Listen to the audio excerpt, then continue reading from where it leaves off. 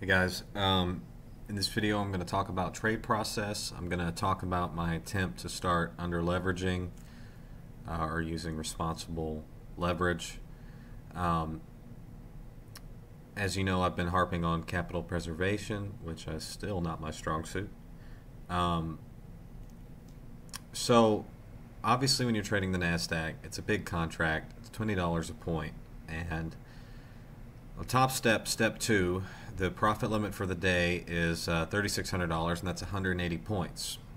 And I'm not saying it's easy necessarily, but you can pretty well get 180 points of movement if you're playing both sides on the NASDAQ every single day.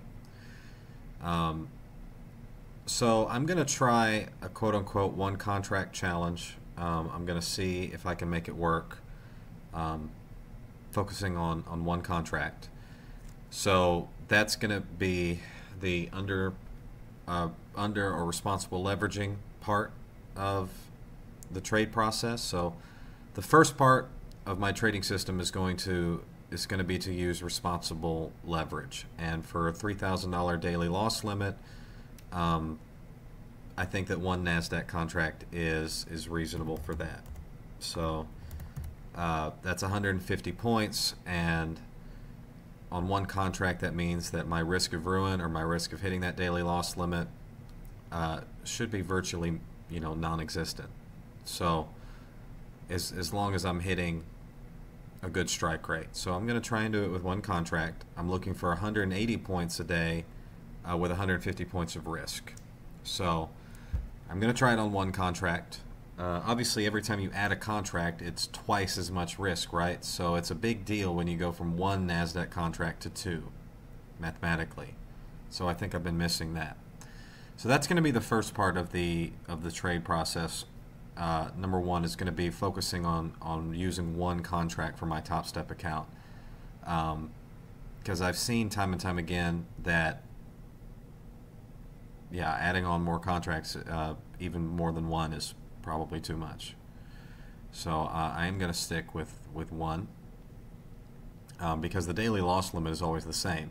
You have 150 points to work with, and the NASDAQ can pretty easily move against you 150 points. So I'm going to stick with one contract with Top Step. So that's going to be the under leveraging aspect of my trade system. Number two is going to be capital preservation, and so I'm going to try and use reasonable stops that are not too far away, not too close. Try and catch a balance on that. So first part of money management is going to be under leveraging, and that's going to be one contract on my Top Step account at a time. The second part of that money management is going to be reasonable stops that are not too close and not too far away, and obviously I will not move them. So that's going to be the second part of money management. Now let's get on to the third part of the trading system, and I'm going to implement what I'm going to call two mandatory drawings. At all times on my chart, I'm going to have a buy side liquidity line and a sell side liquidity line. I'm going to try and not use more than two, so just will give me an idea of what price should be doing. Where it's going. If I have a buy side liquidity line and a sell side liquidity line, I'm going to call those mandatory drawings. So that will give me an idea of what the draw on liquidity should be. If I have a sell side line on the chart and a buy side line on the chart, I can see how price is drawing there, and whether it gets there, whether it delivers, whether it doesn't deliver, and work from there. So I will have other drawings on the chart sometimes for the PD raise and for standard deviation projections, things like that. But I'm always going to have a higher time frame buy side and a higher time frame, so meaning 30-minute or above, 1 hour above, daily, weekly. I'm going to have a buy side and a sell side line on my chart at all times. And then the other charts, the other tools that I might put on the chart, although I'm going to try and limit the number of drawings that I'm using. Might put on New York Open Midnight, might put on a fair value gap, things like that. So mandatory drawings are going to be one sell side liquidity line and one buy side liquidity line. Mandatory money management is going to be one contract at a time. It's going to be reasonable stops with a lot of patience, trying to get there slowly. I realize that I have been thinking about Top Step wrong, and it has cost me some money, but luckily less money than, not that much money, but a few $100s. So my objective really is to have a long-term Top Step account, right, to make money over time. So sometimes the market might not offer you the full profit limit. It might not offer you 180 points. Sometimes, it's going to be pretty choppy.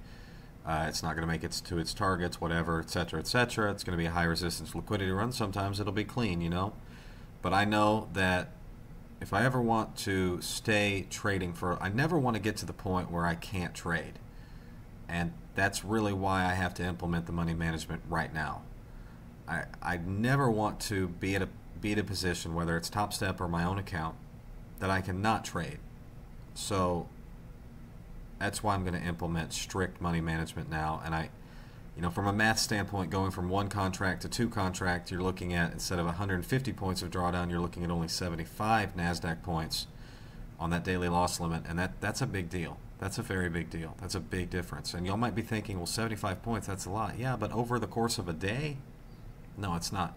So we're going to stick with one contract. And then we talked about the mandatory drawings, the draws on liquidity. So buy-side liquidity line, sell-side liquidity line. And we'll have some other drawings on there as well. In terms of video recording my sessions, I don't know how much more of that I'm going to do. We'll see. I do really want to focus on actually being a day trader, and some of my trading sessions might be quite boring to you if there's only one contract on.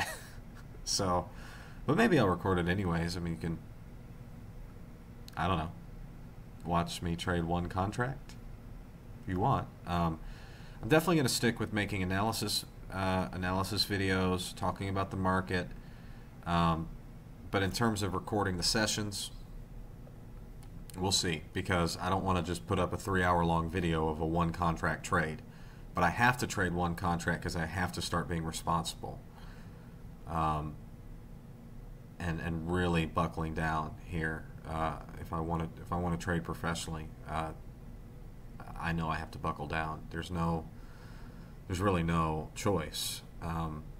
Even two contracts over a daily period, you're looking at so much less drawdown. So, all right, we're going to try that. And work with that, guys. So that is my current trading system.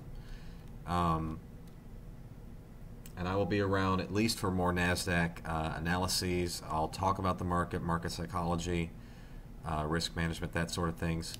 And maybe, during the live regular trading hours when the market's moving, it would be interesting to watch a video recording of one contract. All right, guys. Bye-bye.